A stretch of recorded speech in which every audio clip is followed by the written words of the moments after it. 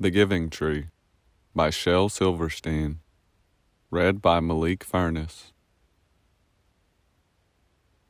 Once there was a tree, and she loved a little boy.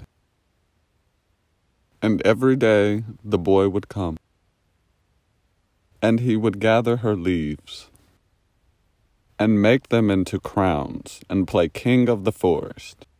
He would climb up her trunk, and swing from her branches, and eat apples, and they would play hide-and-go-seek. And when he was tired, he would sleep in her shade. And the boy loved the tree very much, and the tree was happy.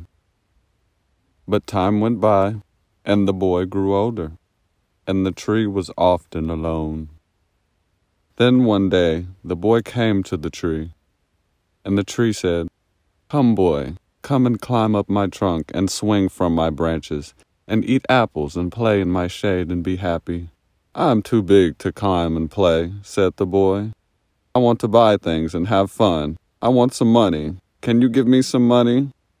"I'm sorry," said the tree, "but I have no money. I have only leaves and apples.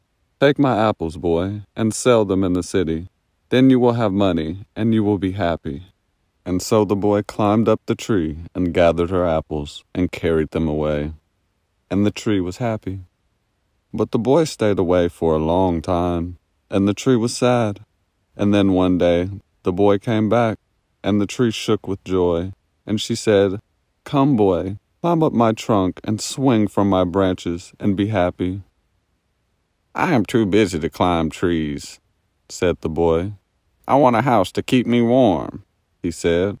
"I want a wife, and I want children, and so I need a house. Can you give me a house?" "I have no house," said the tree.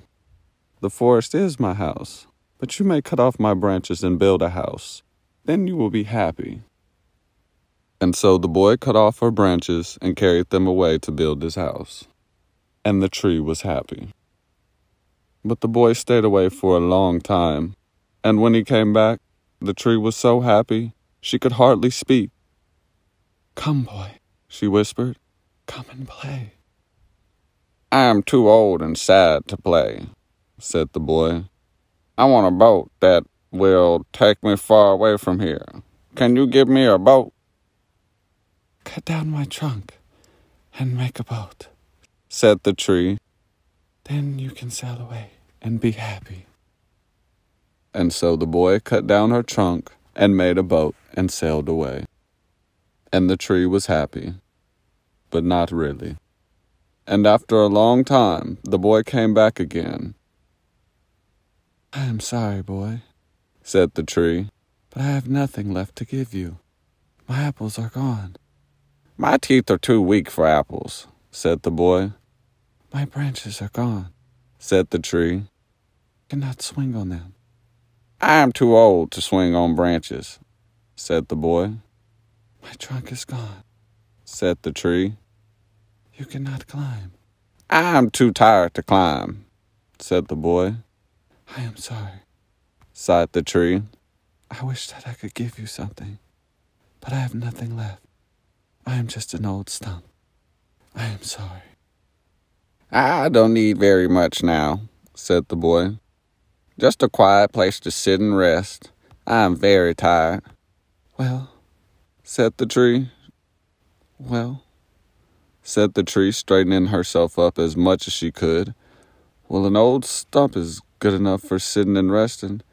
Come, boy, sit down and rest." And the boy did. And the tree was happy. The end.